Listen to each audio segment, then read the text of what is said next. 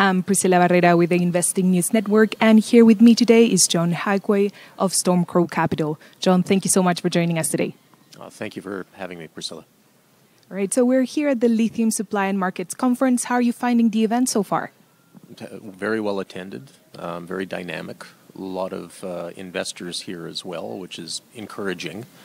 And at a point where we're actually seeing real money being put to work to build projects now in this generation of lithium excitement, it's nice to see. Right, and yesterday the discussion was around electric cars. What is your outlook for EV adoption? Are you optimistic? Yes. Now, I'm usually regarded as a contrarian and something of a pessimist. My version of optimism might not jive with some other people's version of optimism, but in the long run, I have no doubt electric vehicles are cheaper. They are a better technology than internal combustion, and with the developments in battery technology and some of the other engineering that's happening, I think we're going to see this push towards electrification continue and maybe even accelerate. All right, and many continue to talk about a shift in battery technology, which could potentially impact raw materials such as cobalt. But will it be easy to make a shift at this point? That's a pretty broad question. And yes and no, I think, is the unfortunate answer. When people talk about a shift in battery technology, they're generally talking about changes in the chemistry of the batteries, changes in the fundamental composition of what's called the cathode active materials, the things that are actually storing and providing electricity. To make changes, really wholesale changes at this point, is going to be difficult because that tends to have knock-on effects throughout the rest of the battery supply chain. These things, if they're happening, are going to occur over a period of time. To make changes to the demand in certain chemicals and certain metals through the application of slightly different technology is perhaps more possible. All right, and yesterday you were talking about some alternatives to the current technology. Do we really need to use cobalt and nickel in batteries? And can you talk a bit as to how a future technology without these metals will look like? There's no question if you want your cell phone to last for an entire day on one charge, or you want your laptop to do the same, or you're looking for a battery electric vehicle, one with only batteries on board that can carry you a full day of driving, then the answer is you're going to need nickel for sure, and you're going to need cobalt almost as certainly for a long time to come. And the reason why is nickel provides, in the formulations that we currently use, like what are usually termed NaC and NMC, which is really lithium, nickel, aluminum, cobalt oxide, or lithium, nickel, manganese, cobalt oxide. We need the nickel for the energy density, and unfortunately, we need some cobalt for stability. We need that to ensure that there's not something catastrophic happening to the battery. So we're not going to get away from that. Where I differ, I think, from some of my colleagues here who are in the lithium industry and want to continue waving the flag for batteries as they stand, is that I look at technology substitutions as well.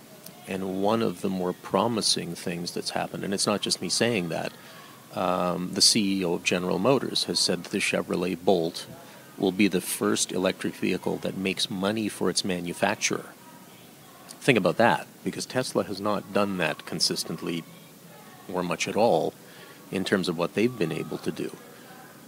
That design that the Bolt carries is something that the industry here, the automotive industry here, terms a weak hybrid. It's a design where you have an internal combustion engine turning a generator, acting as a range extender for a much smaller battery pack than would otherwise be required. And the idea is, using a small battery, you provide enough electricity on board that if you plug it in overnight, you can run this as a battery electric vehicle most days of the week. But if you need to drive 400 or 500 kilometers on the weekend and don't have time to recharge, then you run your range extender. You burn gasoline very efficiently because the engine is running at one speed near its optimal point of performance, and you create electricity on board. You also have the advantage that you don't need to recharge on those long trips. You also don't have to worry about finding a charging station downtown or anywhere else because the car can recharge itself. It's a much more flexible design. It's an inexpensive design, potentially. There's only one drivetrain. It's only electric. And in other parts of the world, It's something that could be adopted by buyers who can't afford a $130,000 Tesla. So it's something that will push forward, I think, on the electrification side. Now, the implications for batteries are, you're now looking for a battery that doesn't have extremely high energy density, like the battery that you need to keep your cell phone or your laptop or your Tesla running all day. You're looking for a battery that has really good longevity and the ability to accept and output a large amount of power. The energy side is handled by the gasoline and by the range extender. And so that points to slightly different battery chemistries, not so much NMC and NAC anymore, but something like lithium iron phosphate, a fairly common battery that's used in power tools, and which, unfortunately, the Chinese dominate the production of. So all of this feeding in, it's possible that for these lower-end vehicles, where you want to provide a really great value and all the operational flexibility you can, because the family buying them can only afford one vehicle, this ties directly in. Lithium iron phosphate batteries are cheap, they last for a very long time, they will work extremely well in that application, and they don't require cobalt and nickel, which leaves a lot more of cobalt and nickel for the rest of us to put in our battery electric vehicles and our high-end cell phones. All right. And what are your thoughts on solid-state batteries? Will these type of batteries be cheaper than the current lithium-ion batteries?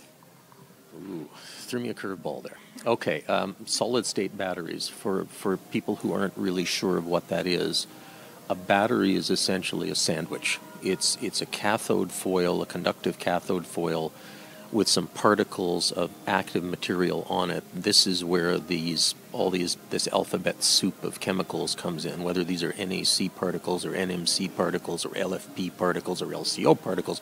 Doesn't really matter. The point is there's a chemical on there that holds lithium. And on the other side, there's a conductive foil with particles of material on it that can accept lithium. Usually today that's graphite. In between is where the fun happens. So in between today, for most batteries, you have a little porous piece of plastic that separates the anode from the cathode and keeps them from short-circuiting. The battery industry is so imaginative that this part is called a separator. And it's filled with a liquid that contains lithium. That's called an electrolyte. Now, the problem is that electrolyte is flammable. If heat builds up in the battery and the battery ruptures for any reason, you get a fire. That's what's causing a lot of the problems that we've seen in the past with laptops bursting into flame, phones bursting into flame, 787 Dreamliners having fires in their batteries, Teslas magically catching fire for no reason, and all of the rest of it. It's this sort of cell failure that is a problem. A solid-state battery replaces that electrolyte and that plastic separator with a solid material. That solid material can be a polymer, a plastic. It can be a ceramic. If it's a ceramic or a good plastic, it's not flammable. It can be made much thinner than that porous piece of plastic and that electrolyte, and that means that the cells then take up a lot less room for the same amount of power and the same amount of energy storage. The advantage to that is your energy density goes way up. You can, with the same size stack of batteries, push your Tesla much further down the road, or it means you can put fewer batteries in, which reduces the cost, potentially, because we don't really know what the cost of these things is going to be. And unfortunately, the engineering around getting lithium ions to move freely, to move quickly through a solid is a little rough. So on what time scale we're going to see these things, I don't know. And is there a niche that would be willing to, say, pay a much higher cost up front for the advantage of a much smaller battery? Maybe cell phones? Maybe laptops and tablets? Would they be willing to pay a lot more? That I can't answer. So whether this technology manages to wedge its way into the market is still an open question, but it's certainly an interesting technology path moving forward. Right. And what are your thoughts on recycling of raw materials for lithium-ion batteries?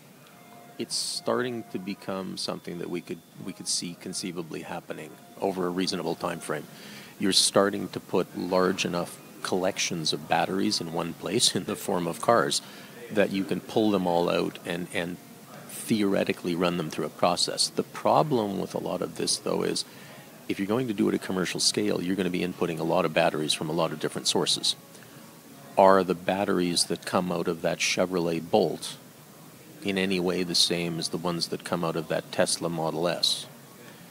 Do they have the same chemistry? What contaminants do they contain? How are you going to process all this? Now, I know there are a few companies out there doing reasonable work on trying to build really robust industrial processes. You know, things where the batteries just get shoveled into a hopper, you don't have to separate them, you don't worry about it.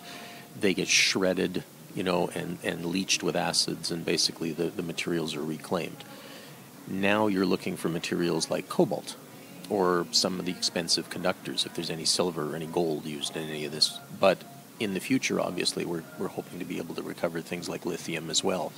Maybe even recover the lithium chemicals as they stand. You know, recover them as NMC or NAC rather than breaking them down to the elements and having to reconstitute them later.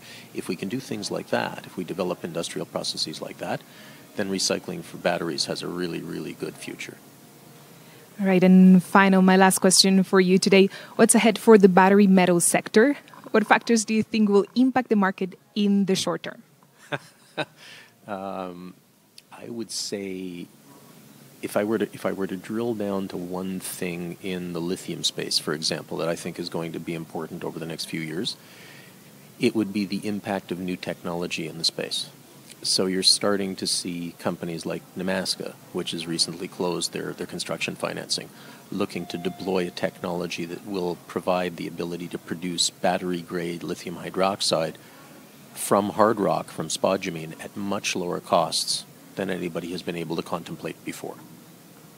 You're starting to see technologies like the POSLX process that's been developed by POSCO, which should be able to take brines and not only process it into battery chemical much less expensively, but liter for liter of brine produce a lot more lithium than the conventional process, than conventional solar evaporation.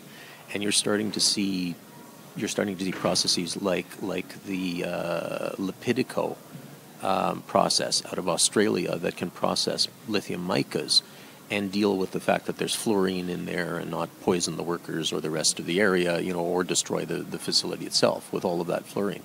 All of these things, whether you're looking at new sources of lithium as feedstock, whether you're looking at just cheaper production, or whether you're looking at enhanced production that's less expensive as well, those are going to have a major impact on the lithium space moving forward. In the overall battery metal sector, I'd say the only thing that's going to be constant is change. I expect surprises in the space, especially around chemistries, as they evolve. For example, recently I've heard from contacts in China that customers that were consistently ordering NMC and doing nothing but have started to order lithium iron phosphate, LFP, instead. The reason behind that, generally speaking, is cobalt has increased in price so much that it's become cost-effective or not cost-effective for them to use NMC any longer. And they're looking at replacing NMC in lower-end devices or in lower-end applications with cheaper LFP, different performance envelope, but a drastic change in the metal profile that's demanded. And that's having an impact. I guess, you know, surprise is what awaits us in the space. Thank you so much for joining us today. Oh, you're welcome.